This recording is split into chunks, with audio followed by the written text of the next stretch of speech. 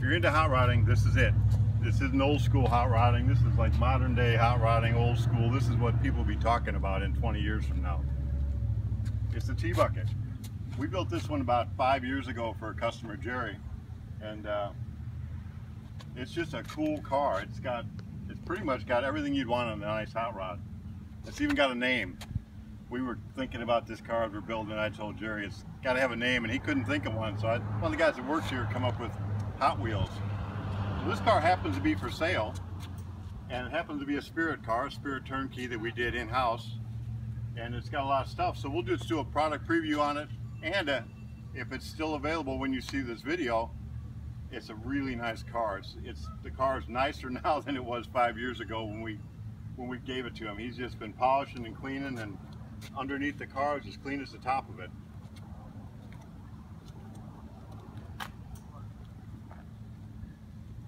Well, I don't know how well you can see this. This thing is so shiny. The sun has got me blinded. But it's complete chrome front end on this one. It's got the shocks. We also do a friction shock, but this one has a regular gas shock on it. Very nice. It's got the chrome backing plates for the brakes and everything. They come with the GM calipers, GM rotors. This particular one has got the custom flame paint job on it. Chrome radius rods. These are hairpin style. We also do a style we call Spirit style. A lot of bling on the motor. You can get on the valve covers, you can get, this one happens to have a flame design into it, but you can get a lot of different designs. Real nice Durashine on the intake. Very nice. It's got a hard top. This is a fiberglass upholstered hard top. It's upholstered on the outside. It's upholstered on the inside. And a couple screws come off here,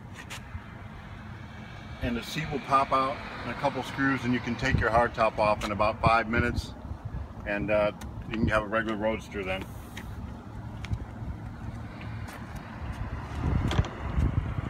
Gas tanks in the back. It's got some real nice wheels and tires. It's got the flame design and the Mickey Thompson tires. Real nice wheels. Got weld weight racing wheels.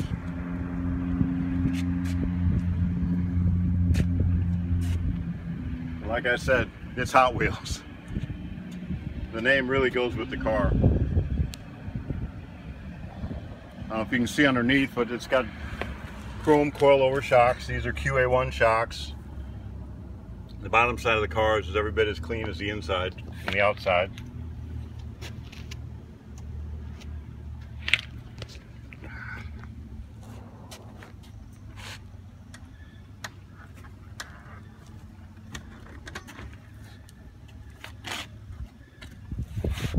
Nice tan interior, flame design on the steering wheel. It's got the 6-gauge package. You get multiple different styles of gauges. This one just happens to be the 6-gauge package. And it's got a radio stereo system. I'm not sure, I'm not big on all that, but it looks pretty fancy to me.